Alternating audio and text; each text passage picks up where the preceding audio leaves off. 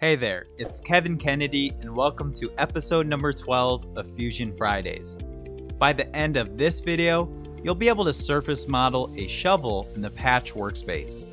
You'll learn how to do some basic surface modeling, including the Extrude command, the Revolve command, the Trim command, and the Thicken command.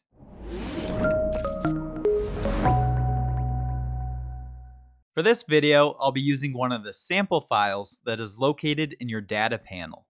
To get started, click on the data panel icon in the upper left-hand corner and scroll down until you see this samples section. Double-click on the basic training folder and scroll down until you see number 12-patch. Double-click on the patch folder and then we'll double-click on the shovel handle to open it up. Once open, you'll see that the sample file is read-only. We'll have to make a copy of it before we can do any work. To make a copy, simply go to File, Save As, and then you can change the name or the location of the file, and then hitting that blue Save button will make a copy. To get started, we'll first just take note of what's already been done. It appears that the Fusion engineers have went ahead and created the handle of the shovel, and we have some sketch entities that we'll reference to create the rest of the surfaces. If you want to see the process of how the handle was created, then click the play button in the timeline at the bottom of your screen. The play button will step through the timeline, showing you all the different steps that the Fusion engineers took to set up this sample file. Now we'll want to switch to the Patch Workspace so we can start to create the shaft of the shovel.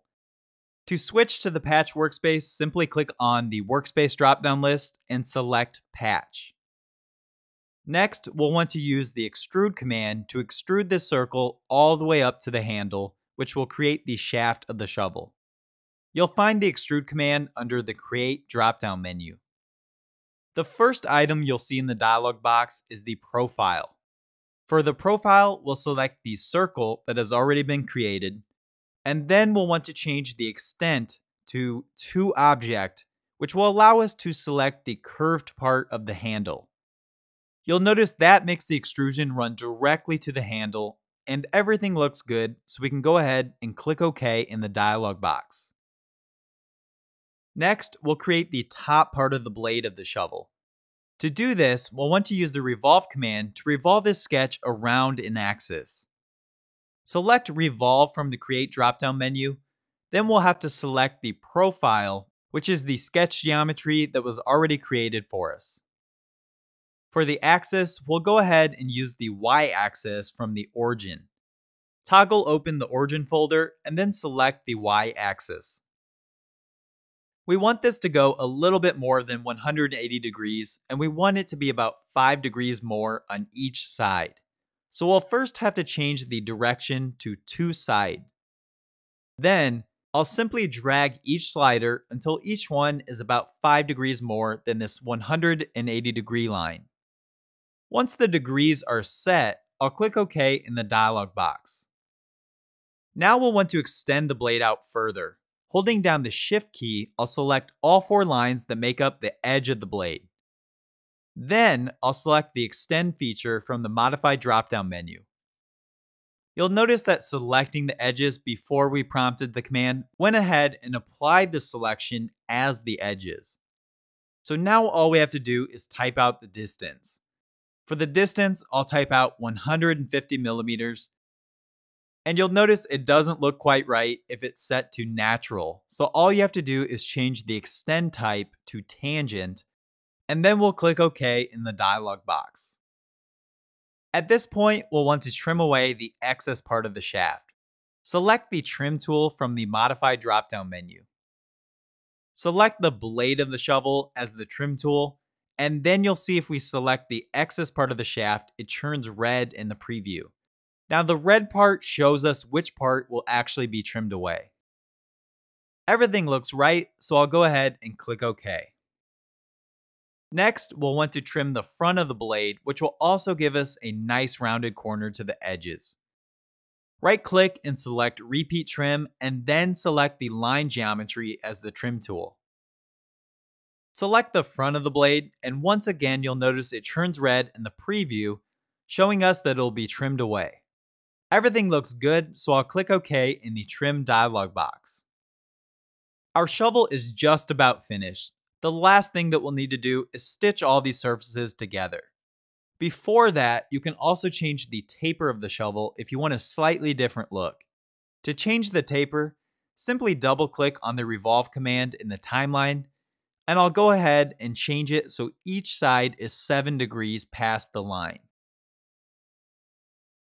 Before we stitch all these surface pieces, I want you to take note of the surface bodies in the browser. Toggle open your bodies folder, and you'll notice that there are 4 different surface bodies. Now, using the stitch command in the Patch Workspace will allow us to join all these different bodies together, resulting in just one surface body. Select the stitch command from the toolbar or from the modify drop-down list, and then select all 4 surface bodies in no particular order. I'll also want to lower the tolerance to 0.01 millimeters, and then I'll click OK. Now if you look at the bodies folder, you'll see that there is just one surface body. Because surface bodies technically have no thickness, we'll want to thicken this entire body.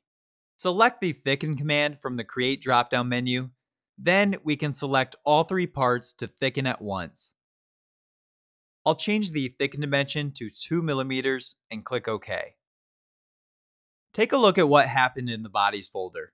When you use the Thicken command with a surface body, it will create a solid body while also leaving the original surface body. Now that we have a solid body, you're able to go back to the model workspace and use the commands available there to further modify your design in the parametric or direct modeling modes. Hopefully this gives you guys a nice intro lesson to surface modeling. You can start to see how a few sketch entities can quickly turn into a shape with the surface modeling or Patch Workspace. If you would like to see more surface modeling videos, then be sure to hit that thumbs up button. Also, please comment below and let me know that you would like to see more. Thanks for watching. If you have any questions at all about this tutorial or Fusion 360 questions in general, then be sure to comment them below. Hit that thumbs up icon if you learned something in this video, and click subscribe followed by that little bell icon to be notified of more Fusion 360 tutorials.